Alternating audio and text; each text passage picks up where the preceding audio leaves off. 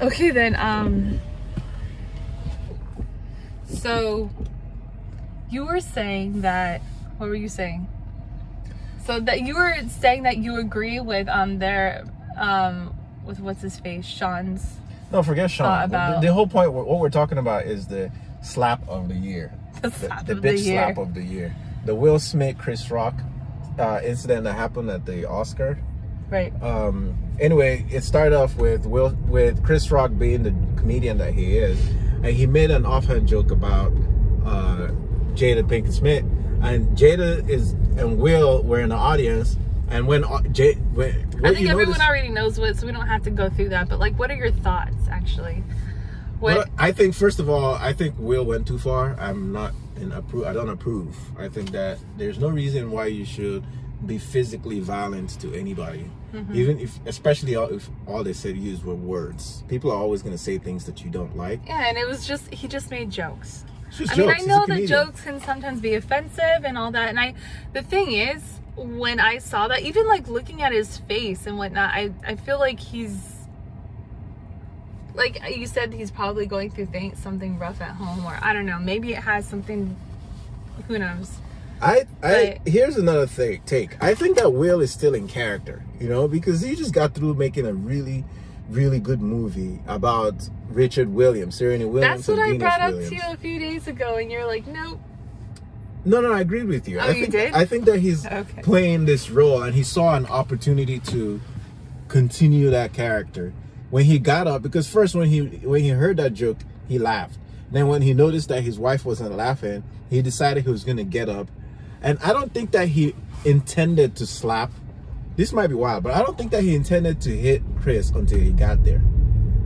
Like, he just didn't know what to do. He felt, okay, do you think that, like, because of his movie character, it's supposed to be so, like, angry and just known for just random outbursts of anger and you know, things like that? So you think that maybe he's still kind of feeling that character and he hasn't kind of got it out of his system yet? So when he went out there and when he saw his wife being mad, he just, like, his instinct in that moment was just to get up and go fight. He wanted to defend his wife, and that's why he made the comment that Richard Williams was a fierce defender of his family. So he was trying to continue that character, and we've seen something like this in the past. Or do you think, okay, if that's the case, do you think he did it on purpose? Like, it's almost like an advertisement for his movie? Yes, I think that he stayed in character. We've seen something like this in the past with Andy Kaufman, who was you know, an actor back in the day, where it was well known that he would stay in character well after the set, and he'll go into restaurants and he'll keep doing, like, stay in character. And I think that's what Will was doing. When actors do that, do you think they, like, immerse themselves so much into the character that they can't even help it? Like, it's gonna take them a little bit while to get it out of their system? Or do you think that they purposefully keep themselves in character just to sort of advertise for the movie? It's promo. It's done on purpose. Really? Like, so it's not like a mental thing? No, he's not a freaking robot. He can, unless he has a mental illness, and then in that case that he needs to be diagnosed. Well, because if you really immerse yourself in this character, you've convinced yourself that this is who you are for that time being, like when you were making the movie, just so that you could, you know, put on a really great show while you're recording. Do you think that it's hard to go back to who you were, and it might take time to shake it off? No, that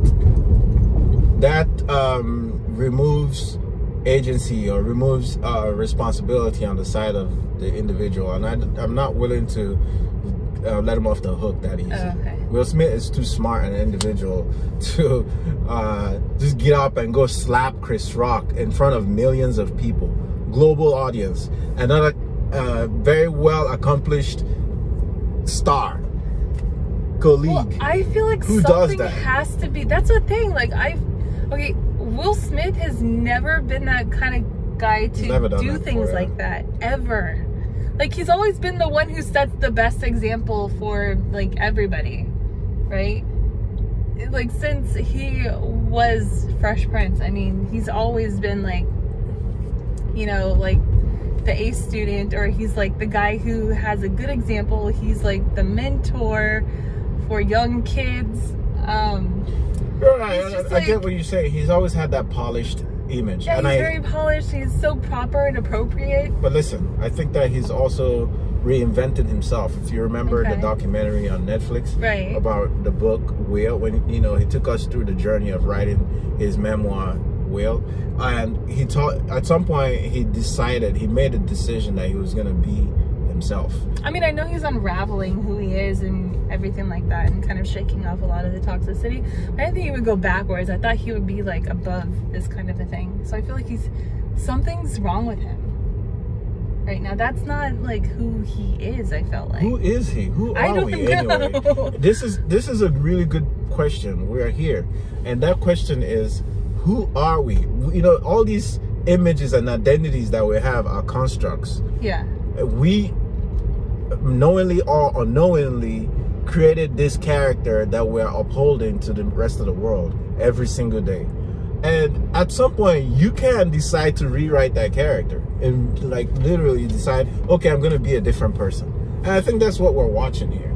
He's setting he's setting an example. He's trend setting, where he's telling people, it doesn't matter what people think of you or what image they have of you. It could be scrubbed. It could be like a super polished image, but you can choose to like change that image, and that's what he's doing.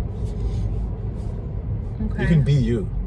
I think we've watched Kanye West do it all as well, where he doesn't care about what people perceive from this PC culture, where you're supposed to be preppy and be a certain way, the way society expects you to be, and stay within boundaries of expectations.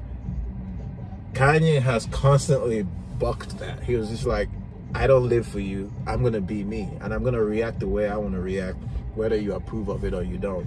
I think that Will is starting to do that. Okay. And he's reached a point in his career where he can do that. He doesn't have to prove anything to anyone. Clearly, there are no consequences, so... There are no... That's another thing. There are no consequences for Will Smith. I mean, he's been so good for so long. In a way, it's like no one can actually get... It's hard to get mad at him. But it's really hard. It sets a very bad precedent. It does. Because that was not okay, hitting somebody. What are we telling other people when you go to a comedy show? If you don't like what the comedian is saying, you can get violent with them. No.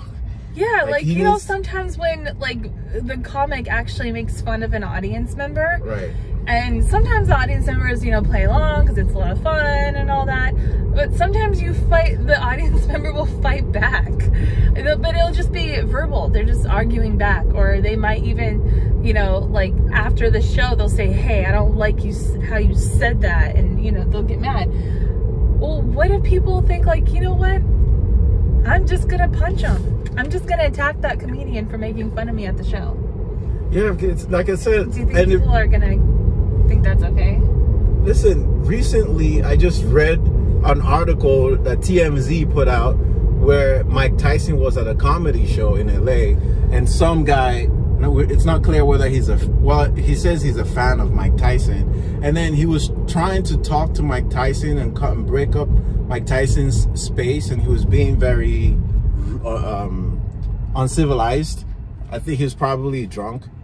Anyway, I think it was the MC of the show, tried to kick him out of the comedy shop because he was being unruly. And he pulled a gun. Wait, so the audience member? This was a random guy in attendance. And he was being awful, and he pulled out a gun to Mike Tyson? No, he pulled out a gun to the guy who was trying to kick him out of the event space, and it was just like, he was threatening to use it on him. And Mike Tyson was sitting right there. But anyway, they were able to like simmer it down, because eventually he said, I just want to give you a hug. And he walked up to Mike Tyson, and Mike Tyson gave him a hug. And then he put the gun away, and he was apologizing for doing that, and he left. And I've also watched other videos where comedians were verbally assaulted. Comedians have also been physically assaulted in their comedy show. Right. So we have, I don't like that someone with the public status The that Will influence Smith that has. Will has, yeah. Yeah, I don't it's like not that he's good. able to. He did something like that and he got away with it. So what is it telling regular people now? You can be violent and you're gonna get away with it.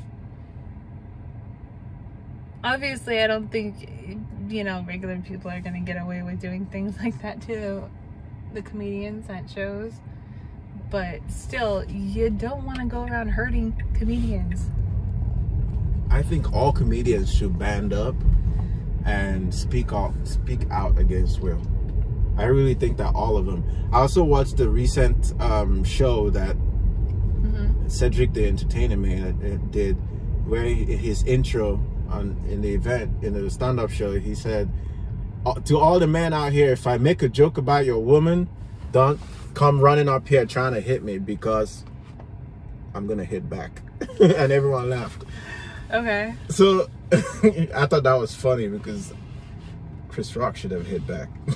But Chris also knows his place, because I think Chris Rock did a good job. He handled himself very well. he was a professional. He was very that's why he's hosting. He's a professional. He knows exactly what he's doing. I mean, yes, like anyone else would have been in shock. They would not be able to continue a show. He took the punch. He took the punch. He made a quick joke about and continued the show. Yeah, that's pretty impressive. Like, that's very impressive. He did a really, really good job. And you can see in his face the shock. Yeah, but at first, I think it would have worked if Will didn't just keep yelling from his seat. Because everyone, even up until that point, I thought it was all planned. It was all part of the show. But then when he started yelling from his seat, that's when I realized that, oh, wait, this is real. I didn't plan this. It is what it is. It just happened. But no, Chris Rock did a really good job, and he didn't even press charges when he could have. Yeah. So, no, he's a great guy. He handled everything very professionally. Agreed. Don't go hitting people. That's not how don't hit civilized people don't handle hit comedians. Problems. If you have a problem with someone, just tell them or say it. It would have been okay if he just yelled from his seat and said, "Keep my wife's name out your fucking mouth." If that's all he did, he could have even walked all the way up to Chris Rock, took the mic, because apparently he has all this power, and it's okay. Just because Kanye has done it before too. Yeah. Just take the mic out of his hand and be like, "Look, I'm not okay with this. Yeah. Do not use my wife's name. Do not make her a pun in your joke. Thank you." He could have done that and it would still be fine. That would have been fine. And, you know, people would still, people would be understanding. Everyone would be fine with it. And, like, people would actually be on his side, I guarantee you. And, yeah, he would have set a much better example. All right. That's enough of that. Okay.